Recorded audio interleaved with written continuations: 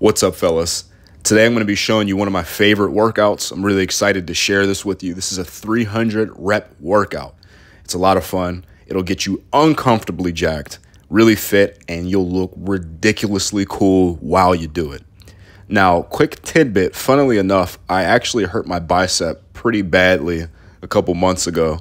Really bad tendonitis when I got back from the Arnold, and this workout helped it get a lot better really quickly for me. The meat of this workout, as you can see, is going to be a giant set of 100 pull-ups, 100 dips, and 100 leg raises, and I just do it until I'm done. And the rules are simple, just don't freaking quit. Today, we're also going to be doing some incline bench work before that massive giant set, and then some arm blasting work after. This is probably my favorite upper body workout, and in general, I've been really excited to do this particular training just because mostly I suck at incline, so the gains on it have been pretty nice since it's a weak point of mine. And I also really just love doing conditioning workouts and calisthenics exercises. Speaking of that, I was just talking to my buddy Sam Sheether about exactly what I just mentioned to you, getting pumped over small changes in your program. That stuff pumps me up big time, bro. It's like I transform into King Ronnie Coleman. You know that freaking meme where he's crushing the freaking barbecue microwave chicken and french fries? That's what I turn into. Holy crap. I'm getting so pissed and fired up just thinking about it, bro. But here's the truth, man. At the end of the day, remember that this is a hobby. Gains are going to slow down. Exercises are going to be the same. Progress is definitely something you could observe over a long time, even when you're advanced. But that gravy train ain't going to be moving at crackhead speed the entire time, man. Slow gravy is better than no gravy, though, and that gravy train is going to keep rolling. Anyways, fellas, gravy trains aside, I used to do a version of this workout you're seeing here a lot when I was a young lad, about 18 years old to be exact, if I remember correctly. So the only difference is that instead of the incline bench and the arm stuff, I'd run a few miles before and after. That's pretty much the only difference. And I was a lot lighter, so it was a lot easier as well. And then on Mondays and Fridays, I go to the gym with one of my boys and we'd bench and then we'd raid some freaking restaurant and crush food. It's actually exactly how I got to a 315 bench the first time I did it. How I'm doing it now, though, like I said, is a little bit different. I opened up with the incline camber bar bench press instead of the running. The incline camber bar bench press is an interesting movement for me because it has freaking eternal range of motion. First and foremost, bro, incline bench in general is just going to have a lot more range of motion than flat bench. You can try it, see it for yourself. Add on top of that my longer arms and that freaking 4-inch divot in that bar, adding even more range of motion, and you're left with a really comically large distance I have to move the bar. And thus, I get a comically large stretch on the shoulders, chest, and triceps. I'm putting so much emphasis on my form here and just doing incline bench in general because recently I've been hitting some very good flat barbell bench metrics in my volume sets and in my as many reps as possible sets. But I have some glaring weaknesses in my overhead and incline pressing that I've known were there for a long time that I really want to correct before I push any deeper into hitting truly heavy bench work. So I don't move much beyond 315 to 330 for reps on bench right now.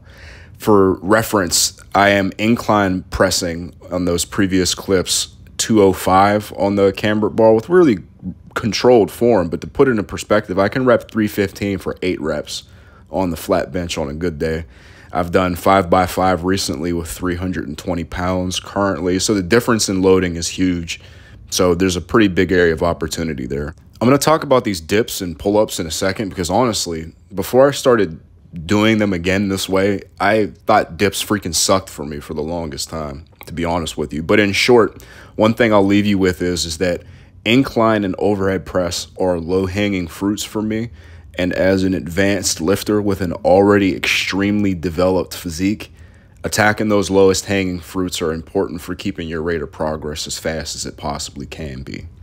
The giant set work that comes after the incline bench, though, is really effective at building work capacity. And on top of that, all of it is pretty relevant work, to be honest with you, bro. I'm over 200 pounds, so the pull-ups and dips are like, so say if I was 160 pounds, it'd be like adding a 45-pound plus plate attached to it. You know what I mean? Attached to the dip belt. So look me in my eyes and tell me that that's junk volume. If you're 160 pounds doing 100 reps with 45 added on pull-ups, that's not junk volume. Of course it's not. I also mostly get a lot of good blood flow to my elbow, which is where it helped my bicep tendon recover really nicely. Fellas, listen, I horsed the heavy dumbbells when I got home from the Arnold without warming up. I was rushing because I just needed to be somewhere, but I should have just did less sets and just warmed up properly. Now, thankfully, I can work around this and still train pretty normally, though, and this workout definitely helped a lot in that regard, along with some periodic band curls and things like that. Now, speaking of the work that we're doing in the giant set more specifically, I really buy into, for calisthenics exercises in particular, I don't know how else to describe it, but you just flex into the eccentric and flex into the concentric. It's hard to describe, bro, but it's getting more out of less weight, but it's more than that. It's really connecting with the movement. And I say that, let me preface this because it may sound like a cope for not moving heavy weights. I've done over 200 pounds on the weighted dip for reps at my current body weight. I've done 4-plate weighted pull-ups at my current body weight. I've done freaking 4 plates on the squat for freaking many, many reps. I just feel like that if I keep the weight more moderate, in terms of total load compared to my 1 rep max on calisthenics exercises, I get so much more out of them because I can focus on them more. Listen, even if I on camera do the same speed of eccentric, the level of control that I have where I'm flexing into my muscles on a body weight dip versus on a weighted dip is just orders of magnitude different. And I don't feel them otherwise unless I really do them with body weight or very, very little weight added. And same with the pull-ups, man. I'm going to be honest with you. I wasn't able to do barbell rows for the longest time because of my bicep until just recently. I'll throw up a clip of my rows right here, actually. My best set for 15 most recently is 260 pounds. And I'm literally at the exact same strength level just because of all the pull-ups that I've been doing. That's also to speak to when you build your base of performance and muscle using basic exercises like this, it's really easy for everything to have carryover to one another, or at least easier than it otherwise would be if you were doing a lot of machines. Because each machine, even if it's well designed and it feels good, it may be different from a similar machine in the way that it's built. So then the stimulus that you get from it is different. One machine's 200 might be another machine's 400, which may be another machine's 100. It's just a lot of unnecessary variables you have to manage when you do Jimmy Bookworm shit versus real bread and butter stuff, in my opinion. That's my opinion, at least. Alrighty, that's the 300 rep workout done and dusted. I may think about something else that I may leave in a comment that I want to mention about it. One last thing I'm going to leave you with, though, is that when we move on to the arm work, keep in mind that our arms already really got worked to hell and back with those dips and those pull-ups. The problem with compound movements in terms of growing like the biceps or the triceps with bench press and pulls and building the back in the case of the deadlift isn't that these exercises don't hamburger fry those muscles.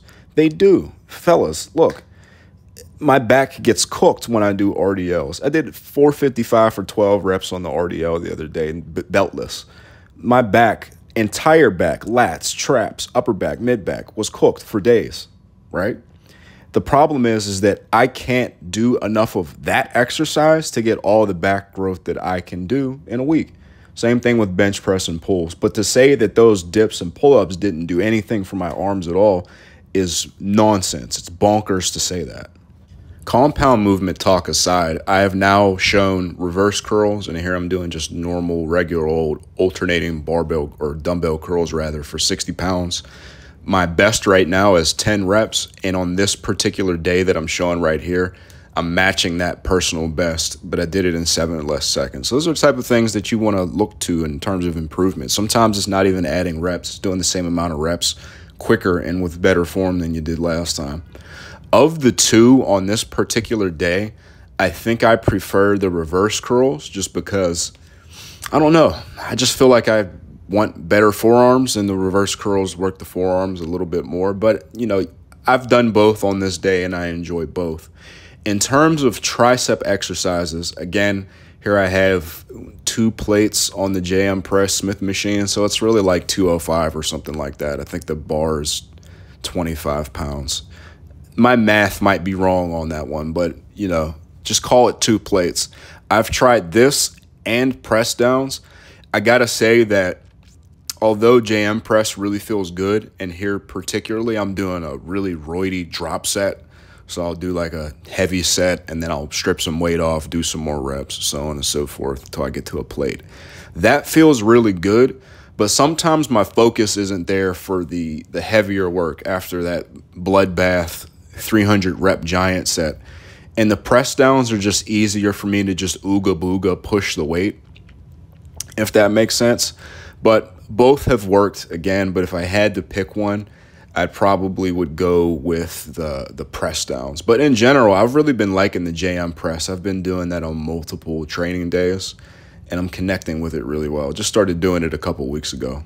I got some posing with the freaking sword here. I've been playing Final Fantasy VII Rebirth. Nearly perfect game, one of the best games I've ever played. And I had a Buster Sword, so I couldn't resist doing that. But couple considerations with the form that I want to talk about. I talked about the calisthenics exercises and just my opinion on it. In terms of the reverse curls, I've tried them thumb around the bar and thumbless. And a lot of folks will tell you that they connect better with them when they're thumbless. That's actually a really popular opinion. And I just have to say that I, for me, disagree with that because I connect with the movement a lot better when I have my thumb wrapped around and when I curl the bar to like either my nose or my forehead. I actually got that tidbit from a natural pro. I think he's a champion bodybuilder, Brian DaCosta.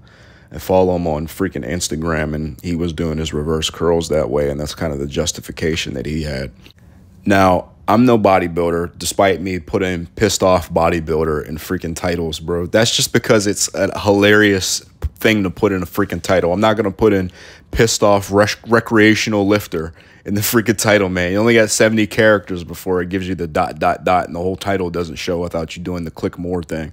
So I say that to say that I want to be physically large and healthy because that's what my father presented to me, and that's what I saw when I grew up, and that's what I want my children to see growing up as well, to be a good role model in that regard in terms of the physical health.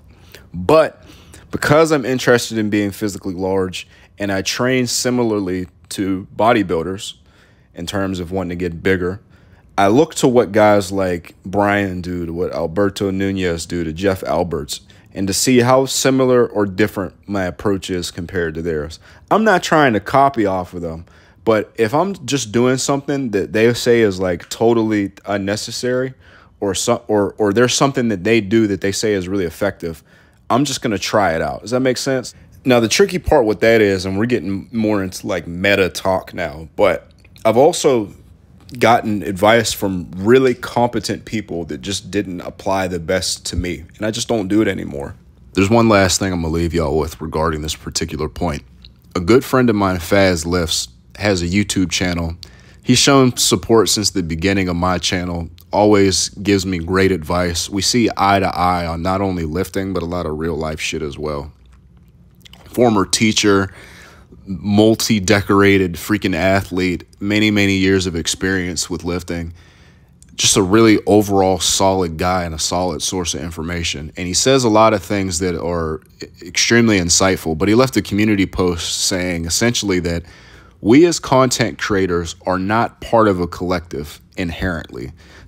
So me, for example, I joke around a lot and I say to my buddy Sam, like, look, man, I'm part of the Belgian Blues, and Kirsten is the captain of the Belgian Blues. That's Sam's wife. And I'm just like, man, I only do this if Captain Kirst says it's okay. But I like to joke around and say that. But listen, man, if I have an opinion and someone else whom you know to have expertise has an opinion that's different, it's not my responsibility to present my information in a way that is congruent with their opinion. It's up to you to say, hey, I'm being presented with 2 pieces of information that seem pretty reasonable. I'm going to parse out the one that seems like the best fit for me, see how it works. And if it doesn't work out, I'll try out the other thing, or try out something else, or maybe try something that I come up with myself. That's all she wrote, though, fellas. Rant aside, that has been my most fun training session. If you want to try it out, start a little bit lower, but I'm going to end this with some victory posing from Final Fantasy VII. Watch these videos now that you've watched this one. Have a good one.